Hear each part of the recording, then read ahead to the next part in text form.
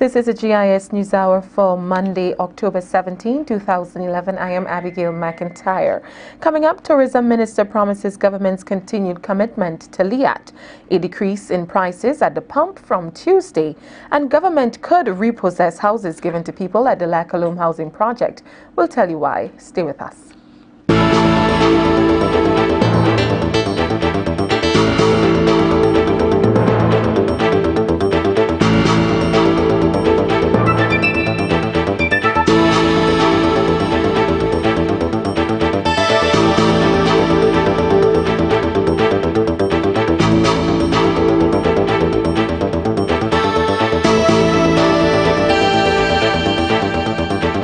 A meeting of minds, powerful exchanges, and compelling arguments. VAT is a consumption tax, and individual's consumption is one of the best indicators of living standards.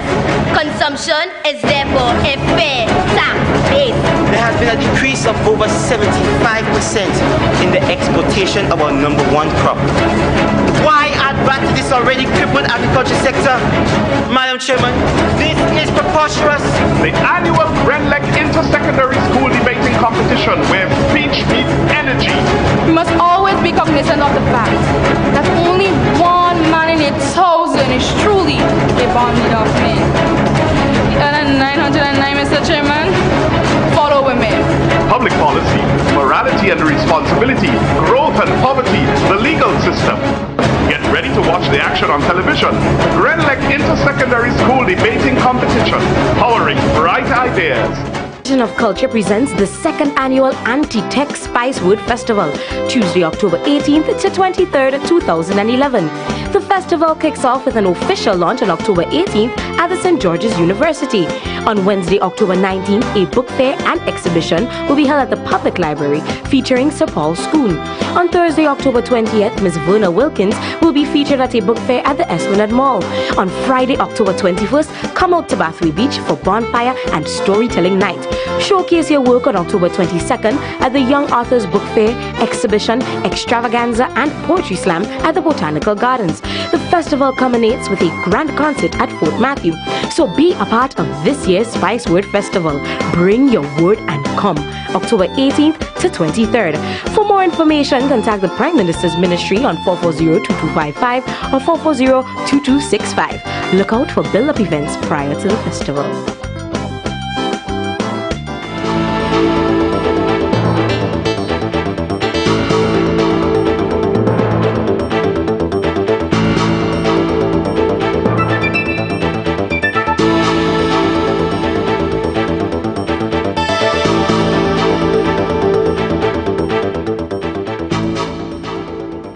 Welcome back. Without LIAT, people in the Caribbean will suffer greatly. That reminder from Tourism Minister and Civil Aviation Minister Peter David as he addressed the start of a week-long workshop for journalists in the Caribbean. The workshop at the Flamboyant Hotel is the second for the year to be organized by LIAT and the Caribbean Tourism Organization. The first was held in Tortola in July. Speaking on his government's behalf, Minister David said they will work diligently to ensure that the airline continues to fly in the region. He thanked LIAT for its contribution to Caribbean tourism.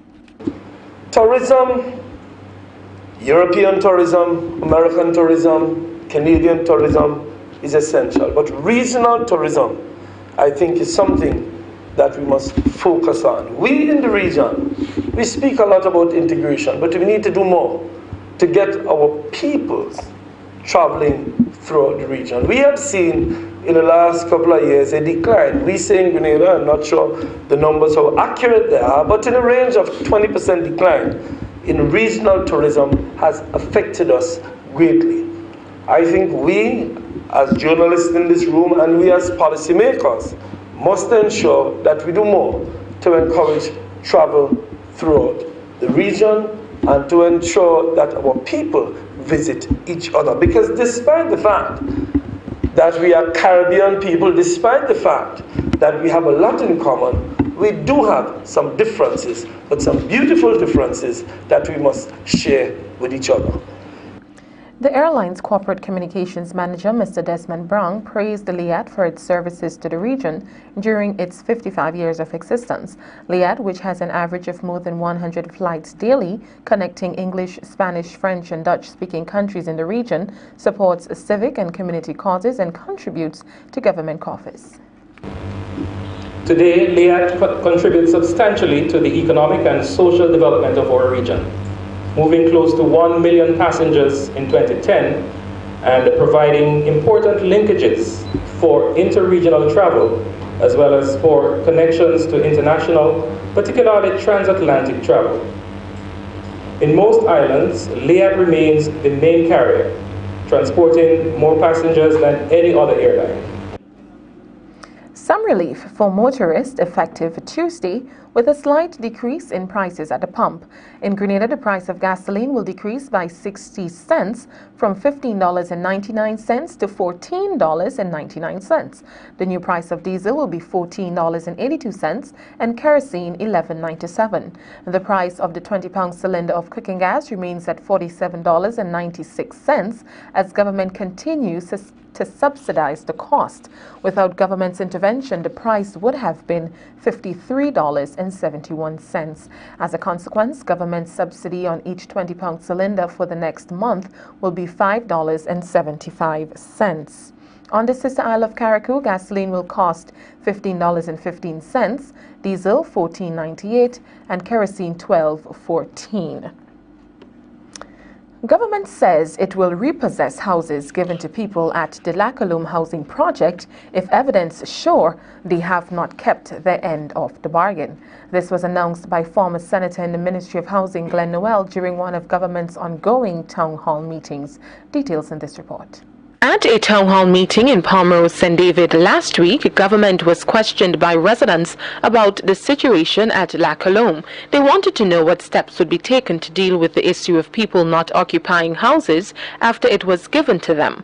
In responding, former Minister for Housing, Senator Glenn Noel, said only recently the ministry conducted a survey at the Lacaloom housing project to determine the status of people and their homes. He says that there were complaints that some residents who received the houses rarely occupied them, and in some cases never did since being handed over the keys. There have been some complaint that couple persons who got the houses were not actually living in the houses. You had a situation where, for example, one occupant died and relatives were living in the house. You had a situation where someone traveled. As soon as they got the house, they traveled and the house was left abandoned. So what we're trying to do is to ascertain exactly what is the situation, how many houses that are not occupied, if so, why, and if there are persons who cheated the system.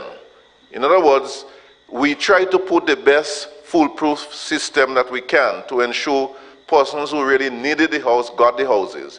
Let us not forget that you had 100 houses, but you had more than 800 persons applying for the house. And therefore, it means 1 out of every 8 persons could have benefited from the house. We're dealing with human beings.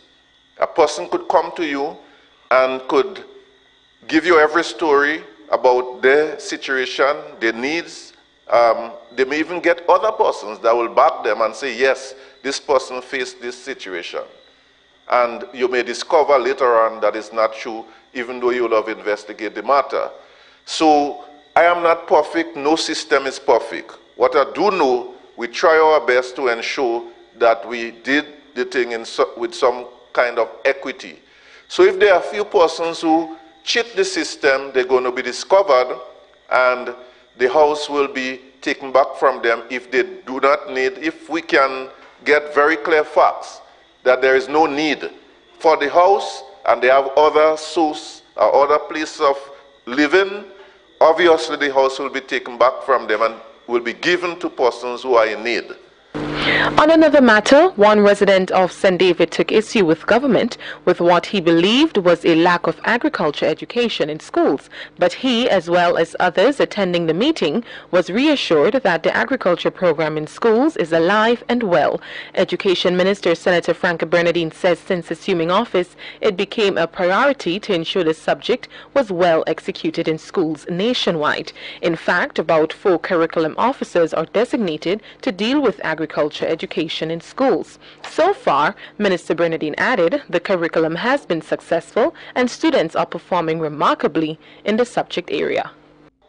The CXC passes in agriculture are good.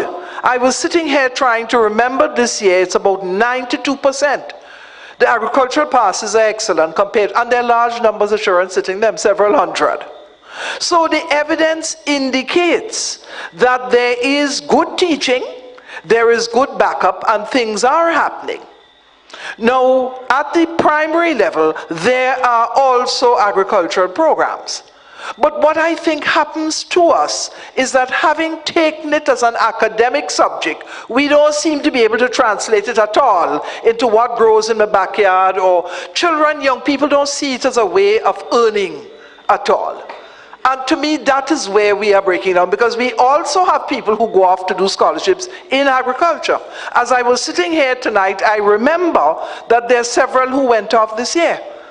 And there are 2 or 3 at the graduate level, research level as well, right at St. Augustine University of the West Indies. So it is there, but it's not translated. This is the trouble, is how to get them to understand that productivity is not a CXC subject that you do in the school and you grow in a little backyard in the back of the school.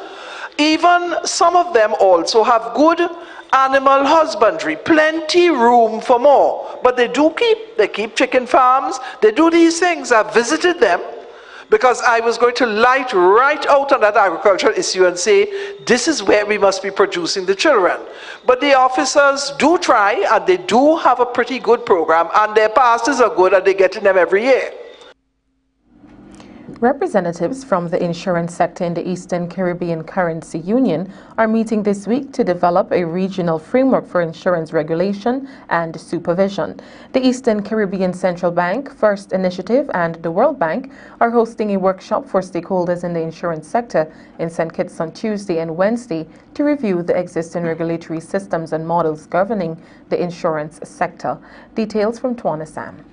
The intention is to harness the views and recommendations of policymakers in constructing a regulatory framework for regulation and supervision of the insurance sector in the Eastern Caribbean Currency Union, ECCU, with a view to making the necessary changes that will assist with offering increased protection to policyholders. Participants will discuss 2 papers prepared by consultants from the World Bank. The first is the Roadmap for Insurance Supervision in the ECCU, and the second is International Models of Multi-Jurisdictional Insurance Regulation and Supervision. The workshop is part of the technical assistance provided by the World Bank through the First Initiative project, which was initiated after the CLICO and BICO failure. The First Initiative project includes strengthening and harmonizing the regulatory and supervisory framework for insurance companies operating in the Eastern Caribbean Currency Union. The findings of the workshop will be presented by the Ministerial Subcommittee on Insurance of the ECCB Monetary Council, chaired by Dr. the Honorable Ralph Gonzal, Prime Minister of St. Vincent and the Grenadines. Participants will include members of the Co-Committee on Insurance, insurance regulators, insurance association representatives, and policymakers. The environment and the proper use of its natural resources are closely linked to the survival of people of particular regions. Environmentalists as well as representatives from local communities in 10 Caribbean countries are here in Grenada for the regional workshop on updating national biodiversity strategies and action plans. They are also launching the UN Decade for Biodiversity. Sakali Okisu, representing the Secretariat on the Convention of Biological Diversity, described the Caribbean as a biodiversity hotspot, noting the number of plant and animal species that can only be found in the region. She explains what the workshop is expected to achieve. This capacity building workshop should be seen as a crucial first step towards securing the long-term viability of the biological resources of this truly unique region. Many countries in the Caribbean have already gained substantial experience in developing and implementing national biodiversity strategies and action plans. We now need to draw on this communal experience, for time is of the essence. Grenada's Environment Minister, Honorable Joseph Gilbert, who officially launched the UN Decade for Biodiversity, says it cannot be left to government and scientists to make decisions on biodiversity. Communities need to be involved in the process, Minister Gilbert suggests. 2011 was declared the International Year of Forests by the UN to raise awareness and strengthen sustainable forest management. This indeed is quite a noble gesture.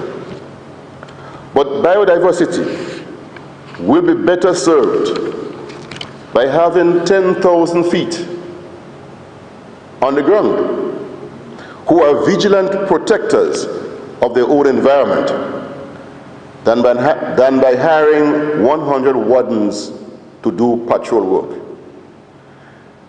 And even if we were to employ several such wardens in our parks, it is still doubtful that they would ever be able to achieve the desired positive outcome that community-motivated conservation is likely to have on our depleting biodiversity.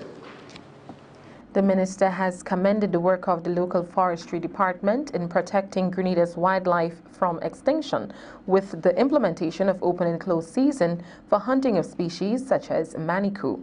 Aria St. Louis, head of Grenada's environmental unit, says Grenada will continue to implement measures to protect its biodiversity.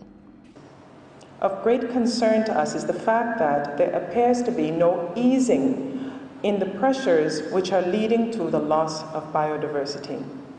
In fact, the GBO3, the Global Biodiversity Outlook 3, warns that biodiversity loss is intensifying as a result of human actions exacerbated by the impacts of climate change. So what is Grenada doing, and what are we as a region doing? Well, towards addressing the loss of biodiversity, among a number of issues, Grenada has developed a systems plan for parks and protected areas in similar ways to many of the other islands here today.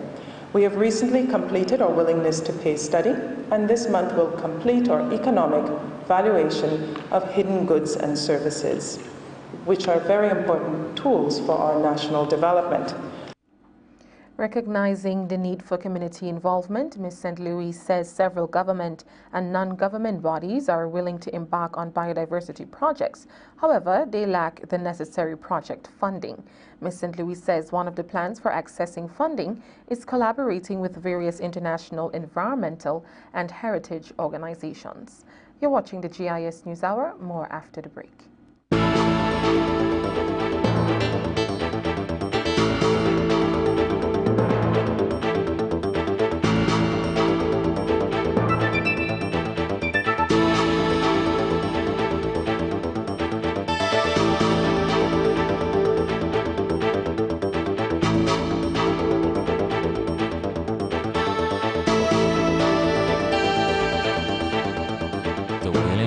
Worldwide Grenada invite you to their 5th annual conference. Date October 25th, 2011. The theme is It is Time to Seek the Lord. The venue Open Bible Church, Springs, St. George. Time is 10 a.m. Our guest speaker Bishop Dave King. On October the 26th at 7 p.m. New Testament Church of God, Lucas Street, St. George. Teaching on submission. For more info, please contact 440-8595 or 410-6409.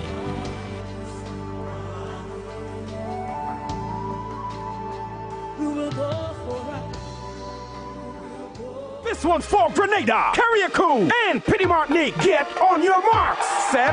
Bingo! On Saturday, October 29, 2K11. Race to the National Cricket Stadium to experience the bingo of all bingo. In lane 1, sponsored in part by Huggins Automotive, is a brand new 2011 Hyundai Tucson, coupled with an all-inclusive automotive kit. Compliments SP's International. In lane 2, parts sponsored by Digicel, are Caribbean cruise tickets for 2 with $500 spending money. In lane 3, compliments Digicel, are 2 BlackBerry smartphones. And in lane 4, $20,000 in hot cash. Compliments the NLA in collaboration with Clark's Court and Carib. A total of $126,000 in prizes at the starting blocks. And so many ways to win big. Car, cruise, phones, cash, and cultural entertainment from Grenada's top artists and much more. Brought to you by the National Lotteries Authority. Tickets are only $50. So everybody tell somebody and race on out to the National Cricket Stadium on Saturday, 29th October. Must be 18 or older to participate. Remember, when you play bingo with the NLA, you are supporting sports, culture, and nation-building initiatives.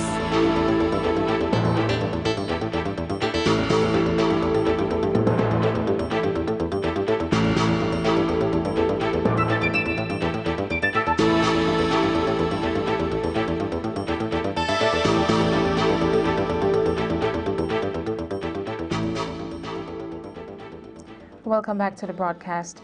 Total Visitor Satisfaction, TVS, that is the aim of a CTO project that will certify members of the 33-strong CTO grouping. Secretary General of the Caribbean Tourism Organization, Hugh Riley, says the project will focus on user-friendliness and other factors, and participating destinations within the grouping will be awarded TVS.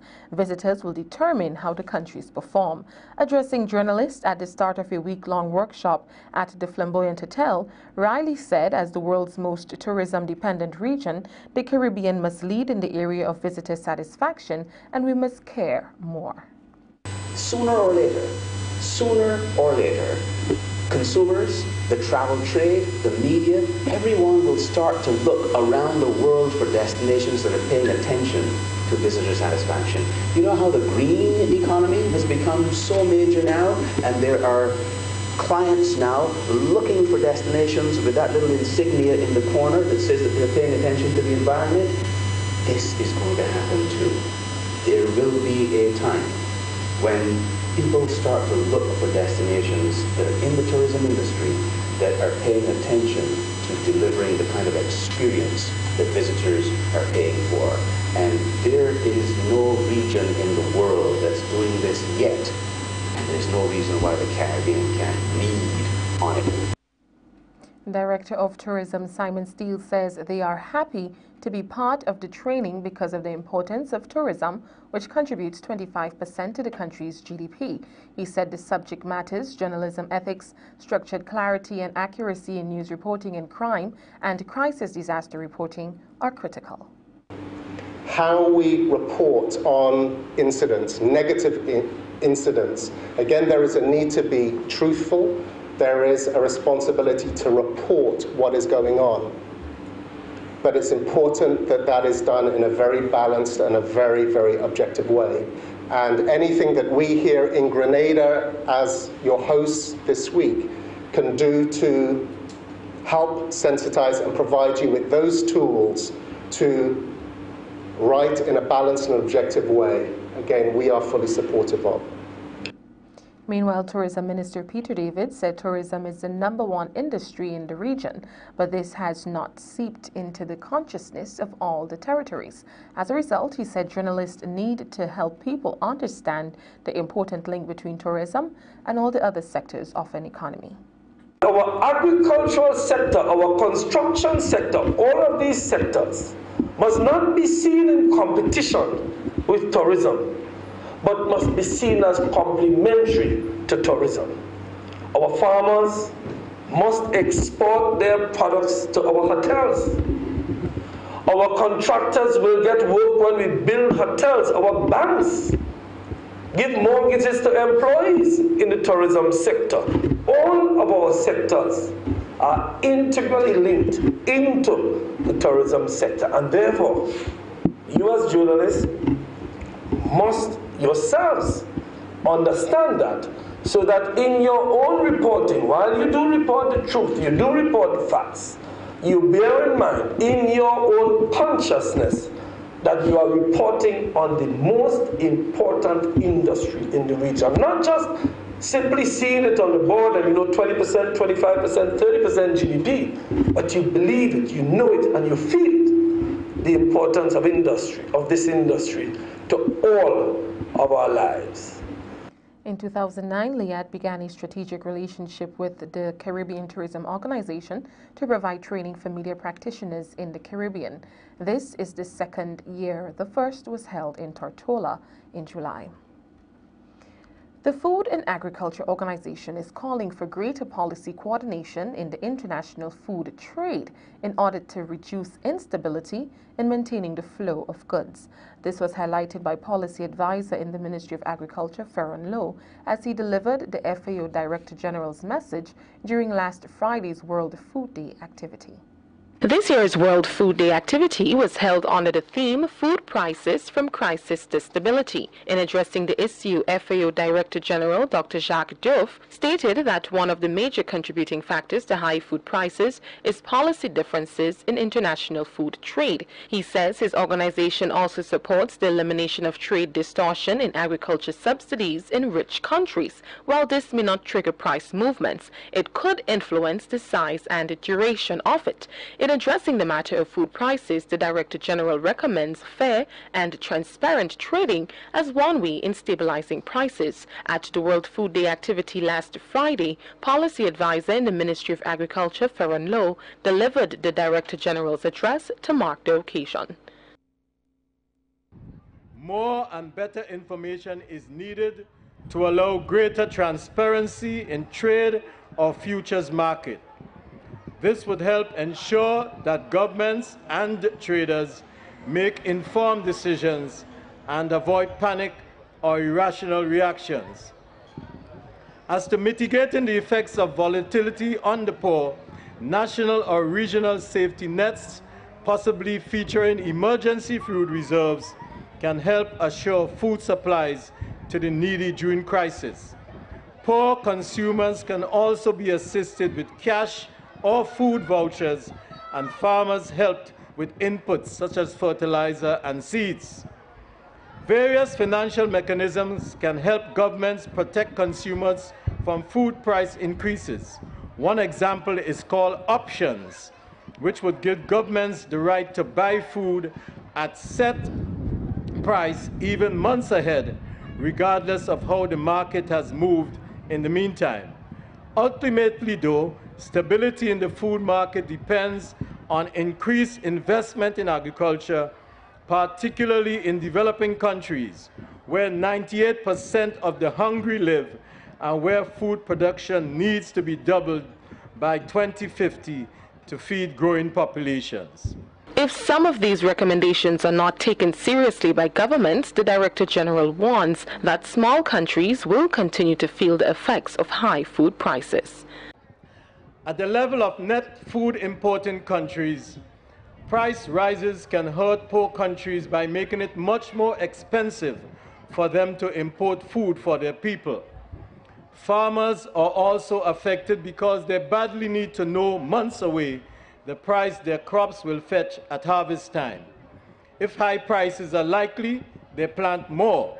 If low prices are forecast, they plant less and cut costs. Rapid price swings make that calculation much more difficult. World Food Day is used by the FAO to highlight the plight of the 862 million unnourished people worldwide. A World Bank report showed that during the period 2010 to 2011, the rising cost of food forced near 700 million to extreme poverty. Acting Permanent Secretary in the Ministry of Agriculture, Anne-Marie Marichal, says last Friday's event promotes the use of local production for survival. Our exhibits today by our farmers showcases the capability of our farmers to curb this problem. It further demonstrates to you, our consumers, that agriculture has a major role to play in ensuring the crisis in food prices is stabilized. Your presence here today is a clear indication of your support and commitment in ensuring food security, food reserves, and a reverse in the demand and supply cycle. Acting Agriculture Minister Glenn Noel says government has been doing its part to ensure increased production locally. We at the Ministry of Agriculture, through our policy direction, recognizing that agriculture would continue to be a main pillar of the economy, over the years have been experiencing tremendous growth in the production of root crop.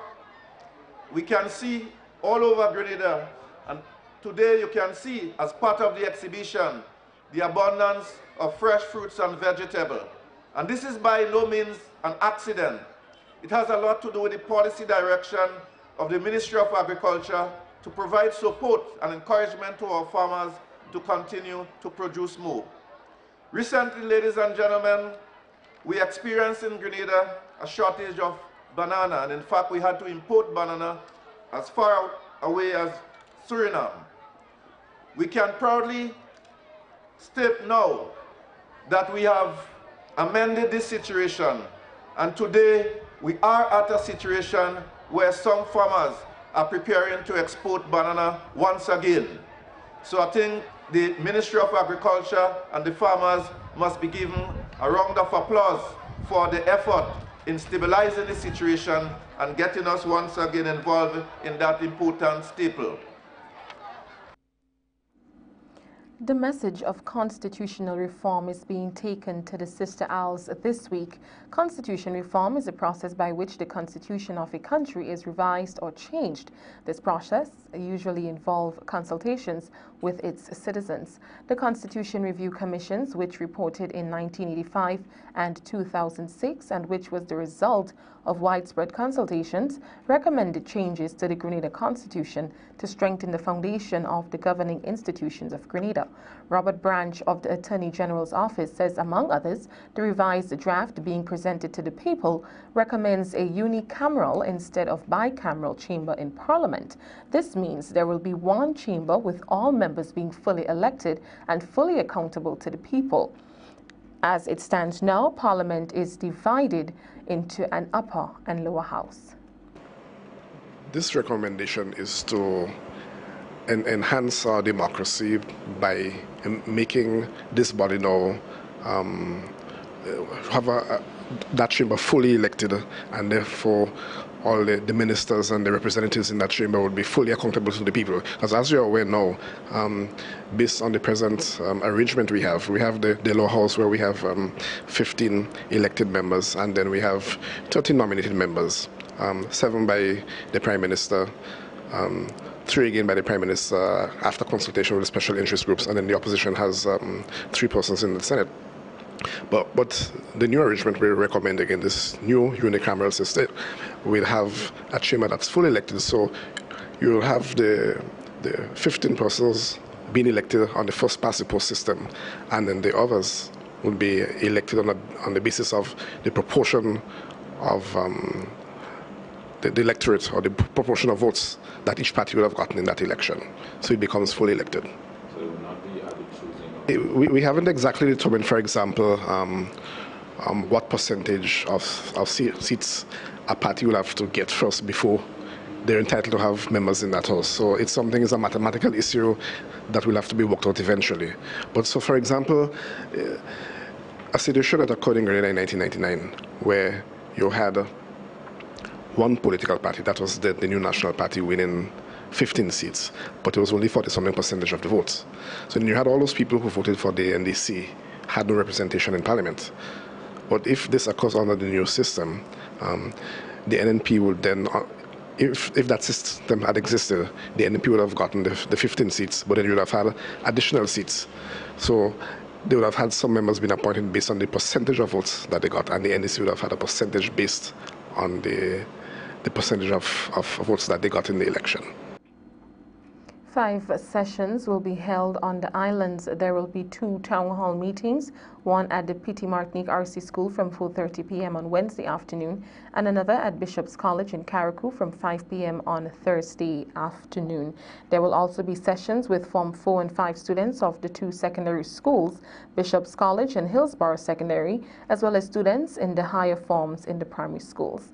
That's news. Sports is next with Trevor Thwaites. Stay with us.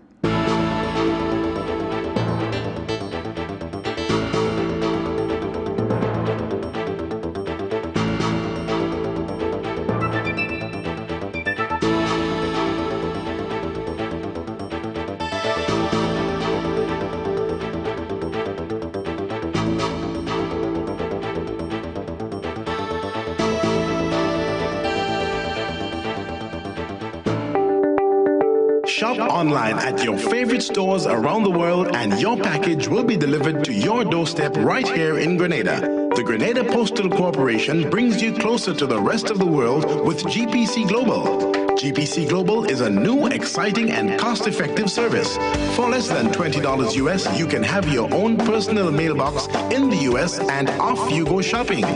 You can view your shipment as it moves 24/7 with up-to-the-minute tracking. Make your purchase and GPC Global will do the rest, even customs clearance. We make it easy and hassle-free. GPC Global, the world at your fingertips. Dependable, reliable, and safe.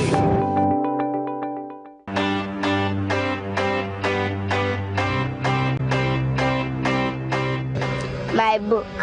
I did it. I did it. Come and look at what I've done.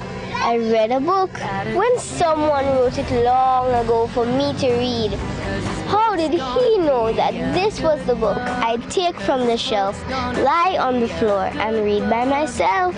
I really read it, just like that, word for word, from first to last. 'Cause this book's gonna be a good book. 'Cause this book's gonna be a good book.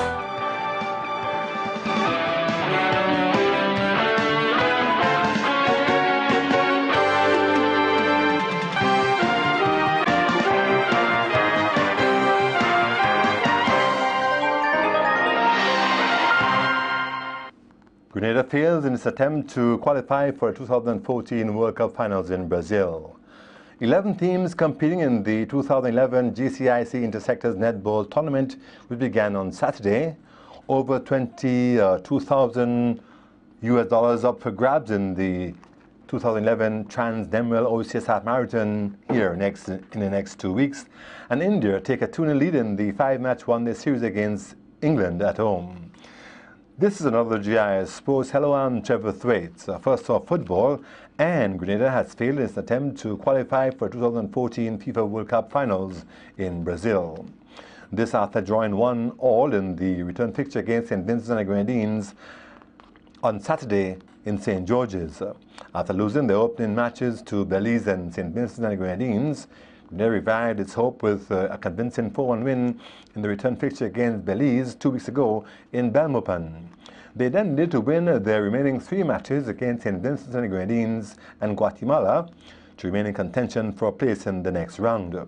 But the 1-1 draw on Saturday means that the Spice Boys must now play for pride and attempt to lift their FIFA rankings. St. Vincent and the Grenadines struck a well-taken goal by Myron Samuel in the 62nd minute.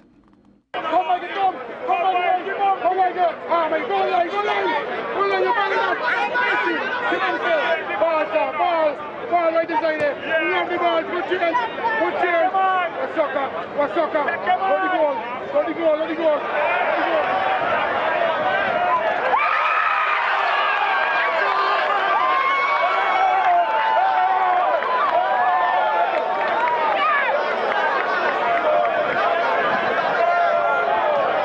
Good goal indeed from a great build-up. Grenada replied through Clive Murray in extra time from a free kick just outside the 18-yard box. It was a disappointing result for fans and coach Nat Simpson, who said that Grenada gave up way too many possessions. I really thought this evening that we were going to give the public an exhibition of good ball possession and maintenance, and that didn't come true today. We turned it over way too much from the beginning till probably the end of the game. But all is not lost. You wanted to go into this World Cup, but you might be looking beyond the World Cup, trying to build a team for the next one. Where do you go from here? Well, I can go. I'm going to tell you, we're going to go to Guatemala on the 11th and the 15th, and that's what. And after is up to the FA, you know, what they do. Way forward from there. Any thoughts on the results against Guatemala? Well, again, we're going to try to go and win against Guatemala in Guatemala City. Grenada, once we go there, we're going with the intention to win. And that's what we're going to do come the 11th of November and see if we could actually make some amends for two, what we thought, subpar performances in front of the Grenadian public. We have to come up with one. National soccer coach Nat Simpson. There was also a bit of disappointment at the St. Vincent and Grenadines camp after they conceded in extra time. English coach Colwyn Rowe was distraught after taking his team through the paces for such a free kick. We practice defending that set piece every day 10 times. We put someone on the near post, and I know who he is, and he's not there! Unbelievable! Unbelievable! I'm so disappointed now, so it's difficult, but if I'm honest, I think I mean, I don't know, but the possession stats, I would say that probably Grenada might have shaded it on chances and good positions. We've won our hands. We should 6-2, 6-3. I don't know. You tell me. Yeah, you're right. There you are. Where does the result leave you in terms of advancing? Can you make it? No. But we're a very young team, and really, if we're looking beyond this World Cup, so I still was very disappointed. You know, it's disappointing. Coach of the St. Vincent and Grenadines national soccer team, Englishman Colwyn Rowe. Guatemala will most certainly win the group and qualify for the next round of the competition, having played unbeaten so far in 4 matches. In more football news, Carib Hurricanes and Fontenoy United are the latest teams to advance to the top 16 of the WAGT Super Knockout Football Tournament. They scored wins last weekend to stake their claim and intention for the major prize of $25,000. Hurricanes, the former GFA Premier League champions from St. Mark's, outplayed Feta Boys from Hermitage 4 goals to 0. They led 1-0 at the interval and piled on the pressure in the second period, outpassing and outclassing their opponents. Carl Joseph opened the scoring in the 24th minute, and Raquel Agustin increased the lead in the 47th with a right foot shot from just outside the 18-yard box. Benson George then scored the most brilliant goal of the weekend to make it 3-0. He collected the ball just outside the 18-yard box, dribbled past 3 players before slotting a left footer into the roof of the net. Kendall Baptiste completed the route in the 59th minute to crown a profound domination by the former Premier League champions. Fontenoy United also announced their presence with an emphatic 6-0 win over M&N Alliance of St. David. They led 2-0 at the interval and really upped the tempo in the second half. Raymond Aline started the rout in the 26th minute with a powerful shot from 25 meters out, which slipped through the legs of the goalkeeper. Well, that's his hands and legs. Royal Andrew made it 2-0 in the 32nd minute, and Clinton Jones struck twice, first in the 44th and later in the 80th minute, as Fontenoy took firm control. Nyron Rudroof then headed in from a Raymond Aline corner in the 59th minute, and Kendall Charles rifled a right footer from just inside the 18-yard box in the 67th minute for the other. The event continues Friday and Saturday with another 4 matches. Several exhibition games were part of the highlights of the opening of the 2011 Inter-Sectors Netball Tournament on Saturday at the Tantine Courts. Some 6 exhibition games were played off among the players of the 11 teams competing in the competition. Players used the games to further fine-tune their preparation for the competition. Games were played off on Tuesdays, Thursdays, and Fridays, with the competition matches starting on Tuesday, that's tomorrow. The partner sports is the defending Intersectors Netball champions. In athletics, $2,100 are for the taking in the 2011 Trans Nemwell Half Marathon on Sunday, October 30th in St. George's. Runners from Grenada and the Eastern Caribbean will compete in the 13-mile course, which takes them through Cherry Hill, Melville Street, Granby Street, Halifax Street, Young Street, the Carenage, Tantine, Paddock, Springs, Woodlands, Grandans Valley, the Morris Bishop Highway, back through Grandans, Belmont, Lagoon Road, Port Highway, and onto the Carenage. Cash prizes are earmarked for the top male and female finishers, who will collect $1,000 each. The runners-up in both the male and female divisions, who get $500 each. Those finishing third will receive $300, fourth $200, and fifth, the fifth place finishers in both the divisions getting $100 each. Trophies are also earmarked for the oldest male and female finishers, youngest male and female finishers, and male and female teams completing the course. That's all happening in the next 2 weeks. In cricket, India have gone 2-0 up in the 5-match one-day series against England at home. They won the second game on Monday by an emphatic 8 wickets. England batted first and were dismissed for 237 in 48.2 overs. Vinay Kumar, took 4 for 30 from 9 overs, and Yadav had 2 for 50 from 8.2 overs. Peterson scored 46, Patel 42, Bopara 37, Trott 34, and Bieso 35 for England. India were powered by brilliant centuries from Virat Kohli, who scored an unbeaten 112, Gautam Gambhir, who was undefeated on 84.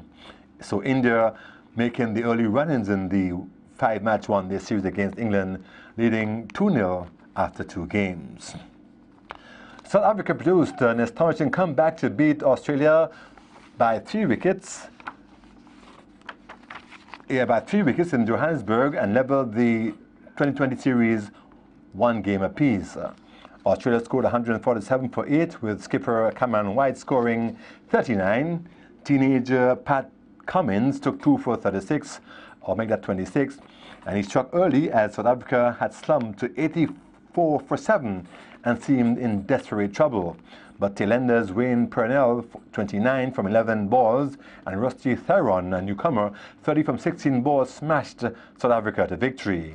Australia won the opening game 3 days ago by 3 wickets. The teams continued their duel on Wednesday with the first of a 3-match one-day series at the Centurion Park. They're also getting ready to contest a 3-match test series. And of course, the West Indies continuing their battle against Bangladesh in the series in Bangladesh, the third and final one-day international taking place from 3 o'clock Tuesday morning. The West Indies looking to complete a clean sweep. That's sports. I'm Trevor Thwaites.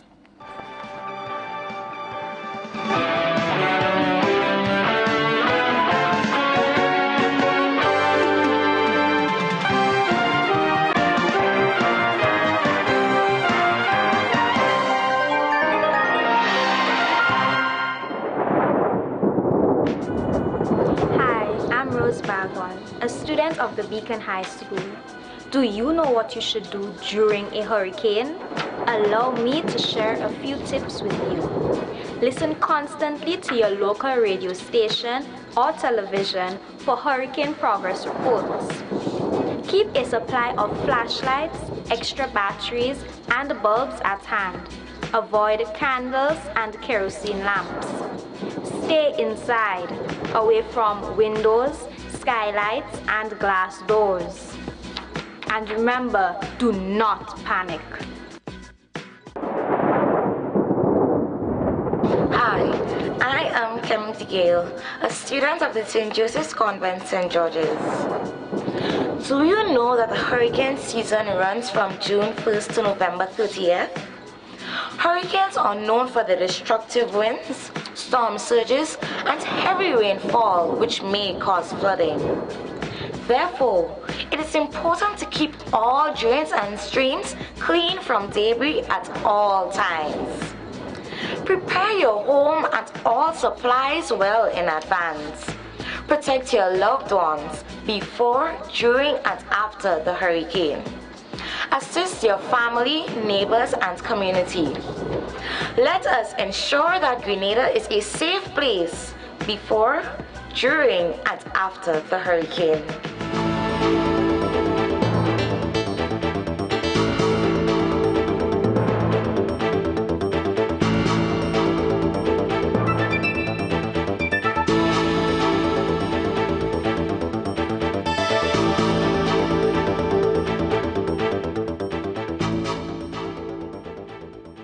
Thank you, Trevor, with this evening's sports segment, recapping the main points in tonight's news. Tourism Minister promises government's continued commitment to LIAT, a decrease in prices at the pump from Tuesday, and government could repossess houses given to people at the Lacaloom housing project. We gave you details on that story as well. On behalf of the entire team here at the Government Information Service, I am Abigail McIntyre. Thank you for joining us.